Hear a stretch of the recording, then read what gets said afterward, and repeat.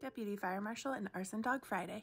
Hi, my name is Kevin. I work as a Deputy Fire Marshal for Central Pierce Fire and Rescue, and I have been here for 12 years.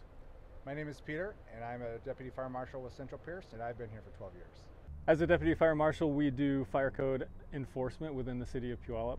We visit different businesses around the city and ensure that they don't have any violations that we need to take care of that would put the public at risk. We also perform fire investigation, determine the origin and cause of a fire, whether it be in a house or a place of business.